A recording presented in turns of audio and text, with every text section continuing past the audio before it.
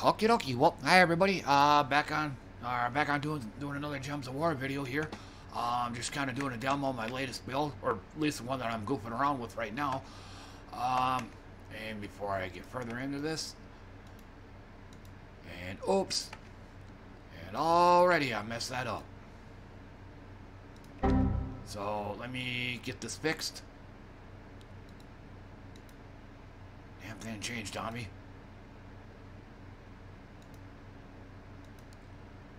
Okay. Alright, so I'm going to have some music playing in the background. This time around, it's going to be Warden, Rites of Passage, Medieval Dark Ambient. Came out about 5 years ago. I wasn't really, not really what I'm looking for, but most of the stuff that I was looking for was all copyrighted shit. So I'm presumably this stuff here is it's free to use. So just go on with that.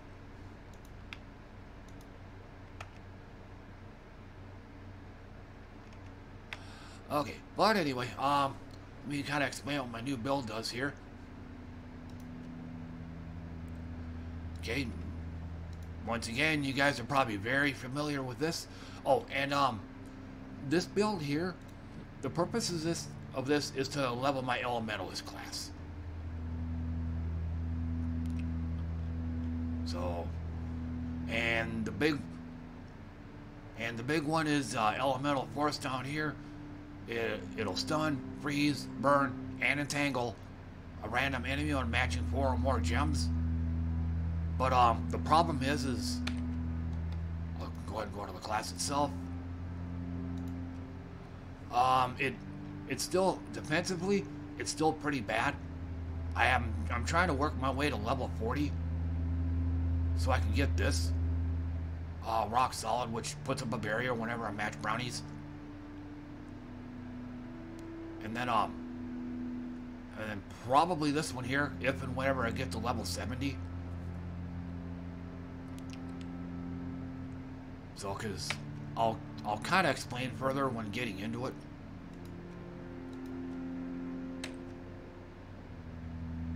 So, but anyway, but this one here is all too familiar to most. The old reliable Mountain Crusher. And then we got the main damage dealer. You guys might be fairly familiar with this. Just dealing 25 damage to everybody and creating a mix of 14 green and brown gems. And you get an extra turn. Then I decided on Forest Troll. I'll kind of explain why here in just a second. But he doubles the number of green gems on the board and then adds 3 more on top of that. And then probably the biggest reason why I put this team together, I found this on the forums. The Mirage Queen. The big one here, all elemental allies start with 50% mana. Which, Forest Troll is an elemental, so he'll start with 6. Oh, Gabipu here, same thing. He'll start with 9. And due to the class I've chosen, Elementalist, same thing. He'll start with half mana. And then this ability here is actually a pretty handy-dandy little ability. Curse, if you can read over here, it gets rid of all positive status effects. I don't know if it I don't know if it works on Bless or not. Bless cleanses all debuffs and prevents any other debuffs from being placed on them. I don't know if that includes Cursed or not, so I guess Cursed is the unstoppable force and Bless is the immovable object, so we'll see what happens. But like I said, Cursed, it resets and reduces the cumulative recovery chance of status effects. Let me find them. Most all status effects in this game, and I'm mostly addressing the people that are either have never played this game or are fairly new to this game right now. So, a lot of these debuffs, there's a cumulative 10% chance to recover each turn. So, the first turn you get, the first time it's your turn, it starts at 10%. The second turn, 20%, then 30, etc., etc. So, and but this is I believe this is when it's your turn, not when it's his turn, or not when you get another shot. So that's something I kind of need to clarify on that. So, I mean, you gain an extra turn, which basically just means you get to go again. But it's for debuffs and stuff, it's not. It's your as far as debuffs and stuff. Excuse me. It technically it's until it's your next turn. Like your opponent has to have a turn, and then it's yours again. So that's how that works. But anyway, back to Mirage Queen. It curses all enemies, so remember that little trait I mentioned? Stun, freeze, burn, entangle a random enemy. It's gonna curse everybody, and it's gonna reset the cumulative chance, and it's gonna reduce that chance to 5%. So it's 5% cumulative per turn. And then another one, this one here is going to take a little bit of planning on your part, but it converts all green gems to Doom Skulls. Doom Skulls are the big new and improved skulls that explode, and they deal 5 points of damage. So it's also pretty much the reason why I put Forest Troll in here, because when you're doubling the number of green gems, there's going to be a fair amount of residual greens left over, which Cursed Waves can take advantage of. So, but again, this is a fairly new build. I recently I picked a kingdom at random. I just picked Shentang just for the hell of it. And I chose difficulty 6, and that's another thing too. I actually did try running difficulty 1 content, in which the team you're supposed to be using, I call it the Pea Shooter group. It's this one here. I have it set to Elementalist because in this game here, if you're running PvE content, like if you're doing explore runs like I'm doing now, you're only going to get 1 experience point, no matter what difficulty it is. And then if you do any other kind of PvE content and PvP content, you get 2 experience. But problem with that is this build here isn't quite ready for that yet.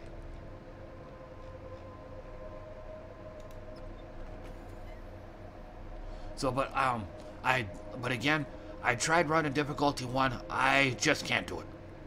It's too grindy. I'm pretty much burnt to a crisp from doing it so much. So, I have to be doing meaningful, for lack of a better word, content with it. So let me kind of do a demo of how this works.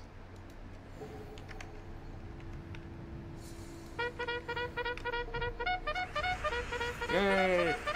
Actually, remember to bring my soundboard. Okay, nada. Do that. Yeah, I'm getting screwed already. Oh, it's like PvP all over again.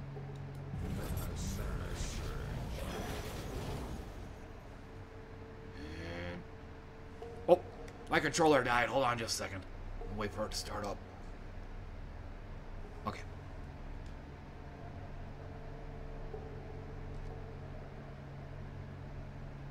Okay, so he stole attack. So, main damage dealer. And now he's gonna double the number of gems. And back to that again.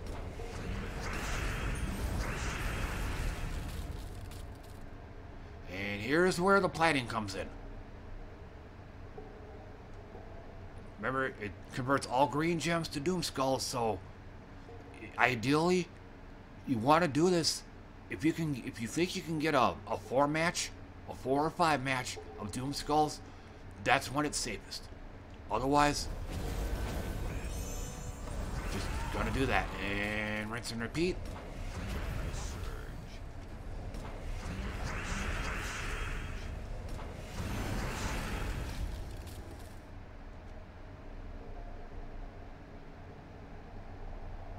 it's still nothing to work with.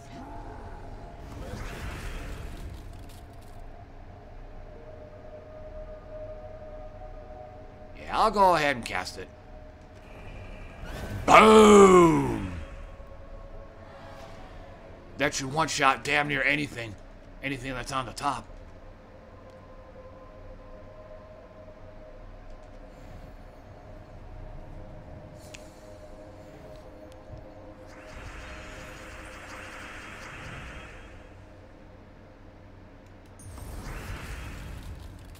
And see, whenever I get a 4 or 5 match, a random enemy gets a whole bunch of status effects put on them.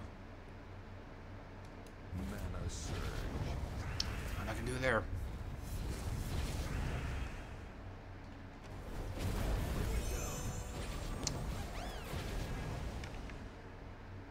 Ass! So, pretty much got to start over.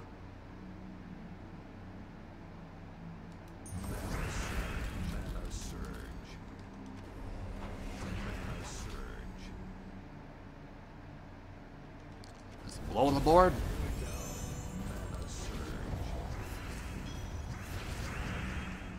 Whenever you hear that ting, that means he was going to get an extra turn, but him being frozen prevented that from happening. So.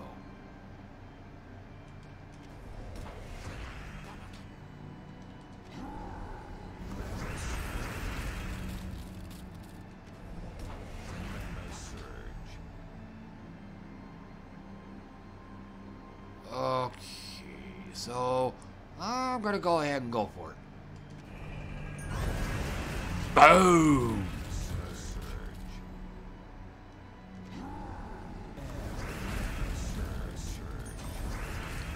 And the enemies are cursed right now, so it's gonna be an extremely long shot if they ever dispel those debuffs on them.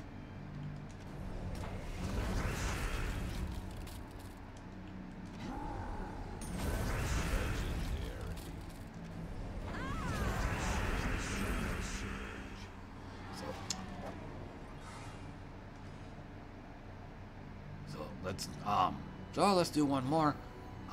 Do one more of these. Do a mini boss, and then I'll go ahead and try low tier PvP. Although I don't have much confidence in that.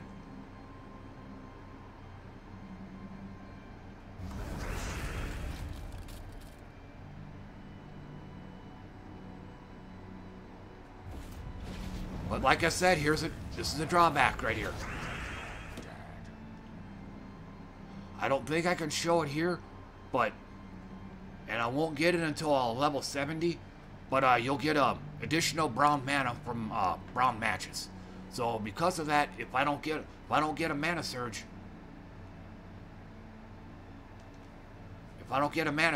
that means I have to wait for another brownie to come along.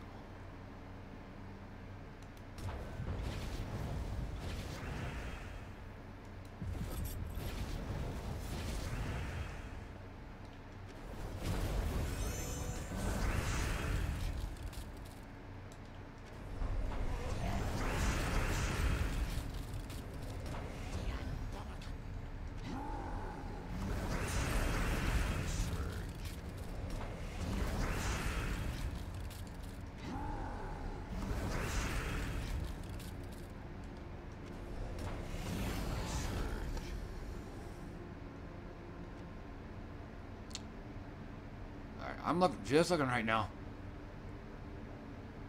And let's go for a dramatic finish.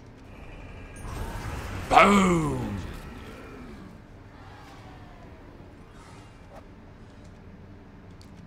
And let's fight the boss. Oh, yeah, I shouldn't have to fight a mythic afterwards.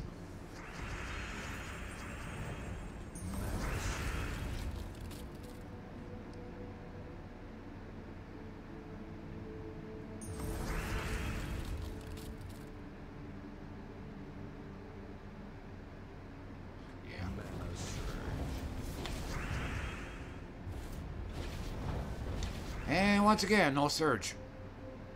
So, there's gonna be a lot of growing pains with this build. It's like half the time. this ability is going to come up before his will.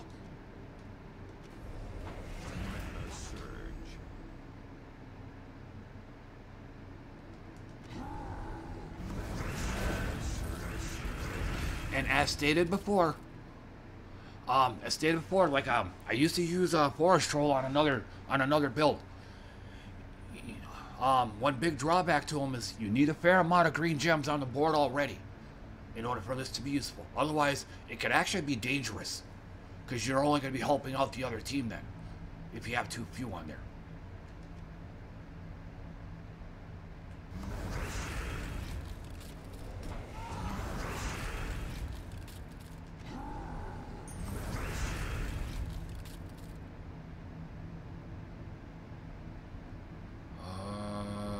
Don't see it.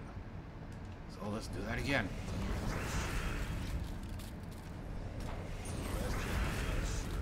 All right, dramatic finish.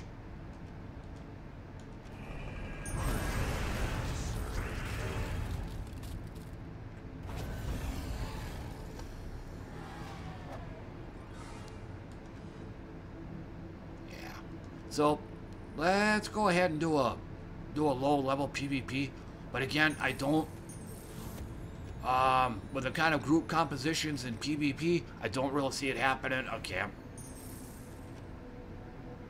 Okay, I'm not even going to bother with that one.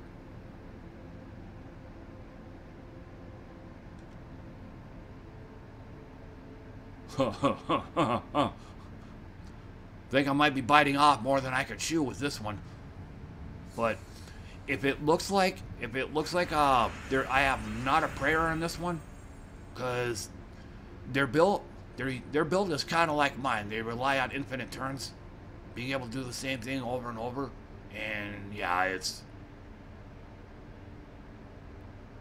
not much hope with this one.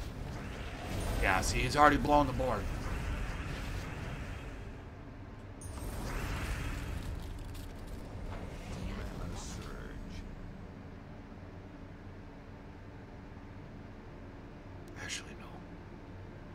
That.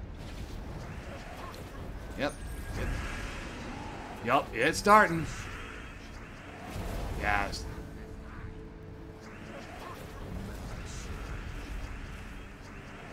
Yeah, I see.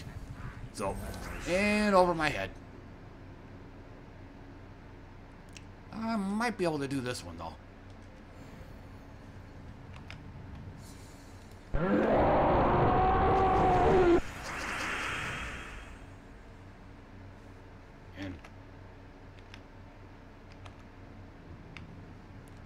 I gotta change something here.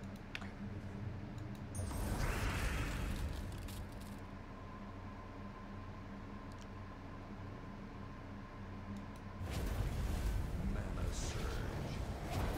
Oh, there's one.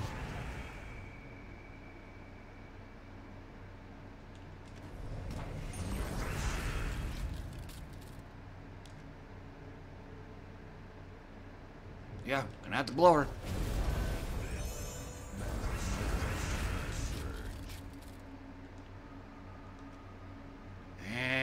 To blow it again.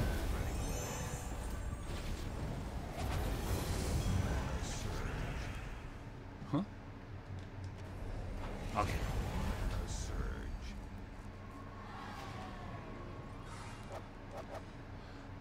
But like I said, in PvP, you get 2 XP. Not the typical 1, but again, you have to actually win these though in order to get it.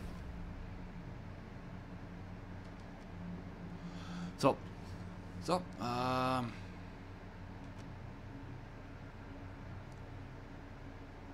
kind of mess this up. But anyway, that's my build. But I'll just go ahead and cut it off here. But thanks for watching, everybody. I appreciate that, and I'll see you all next time. Bye for now.